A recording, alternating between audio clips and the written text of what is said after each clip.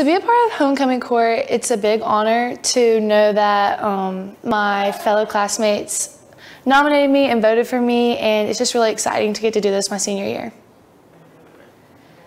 Well, to be homecoming queen, it would be another big honor, but I think every single girl on homecoming court is so deserving and truly represents what homecoming queen should be. So it would be fun and exciting, but I think we're all super deserving for it. I hope to gain just good friendships and new memories. I'm really excited to do all the activities and meet all the younger girls and get to know them in a better way. I'm very proud to be a member of Auburn. I think it's seriously the best school. I've loved every single year at Auburn City Schools, and it's definitely made me the person I am today, and it just makes me proud to know that I get to go here and just be a part of the school.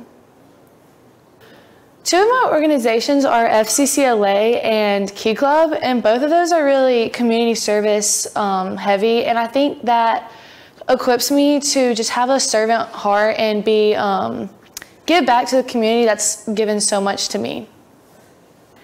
So when I think of homecoming, I think just the best memories. When I look back on the past two homecomings, it's seriously some of the best memories of high school, and an ideal homecoming would just for everyone to be included and to make memories, have fun. From when you start getting ready for homecoming, the themes, just everything, I just hope it's fun. To keep the HS campus motivated, I would say just to remember for everyone to remember how grateful we are to go here.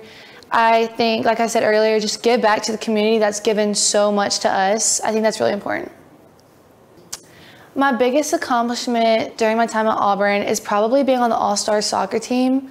I've played soccer since I was a kid and never thought I would even be nominated for an All-Star spot, so being on the team this summer was really special.